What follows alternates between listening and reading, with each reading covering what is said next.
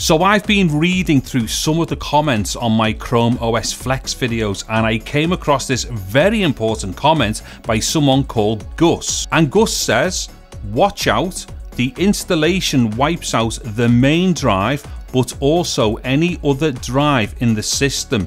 If you have a second drive with all your backup files, disconnect it before installing or you lose everything.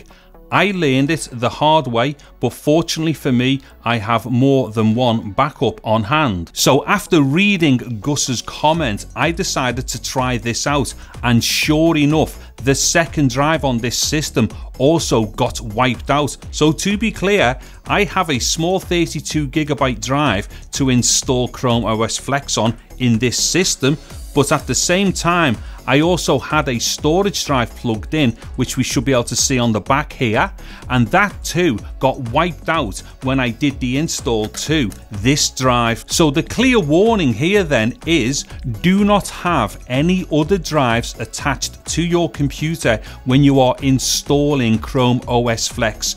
Only have the one drive, which is probably going to be your internal drive. Only that one should be connected. Having any other drives connected will result in those drives being also wiped out. So I have now pinned Gus's comment as the top comment in that video. There'll be a link here at the end and in the description.